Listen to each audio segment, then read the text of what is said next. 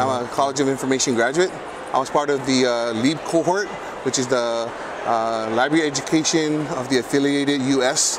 Program, where a scholarship was given to a good 30-some people from the Pacific region, Federated States of Micronesia, Guam, the Commonwealth of the Northern Marianas.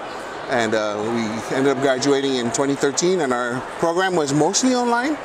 We did have a institute where Dr. Chandler and Dr. Enoch flew to Guam and gave us a 10-day preliminary sessions on library science. So we had maybe 120 contact hours in 10 days, which was pretty unreal.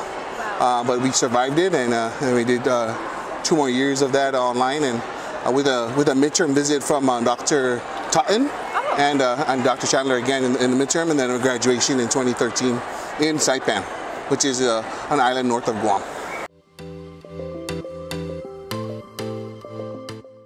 So I'm the head librarian at the University of Guam, and I'm here in Dallas because of the International Science and Engineering Fair. As the librarian, as a faculty at the University of Guam, we have to do service projects, and my service to the community is I'm a fair director for the island.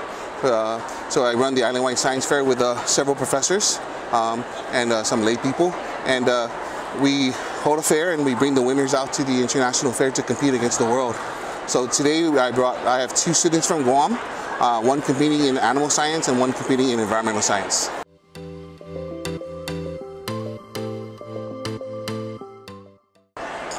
I learned to adapt, and all the challenges that it presented made me what I am today in terms of a librarian.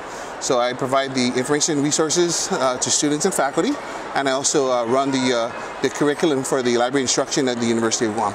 So we have embedded library instruction in our first year seminar for freshman students, as well as our EN 111 writing for research classes at the university.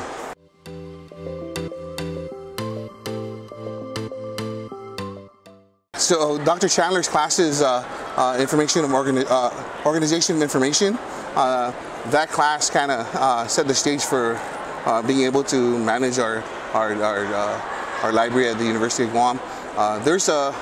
My entire library is made up of UNT graduates. So I have 5 librarians, 4 of us are from LEAP 1, and 1 is from LEAP 2. And all of us have we have great memories of Dr. Chandler and our experiences in the UNT program.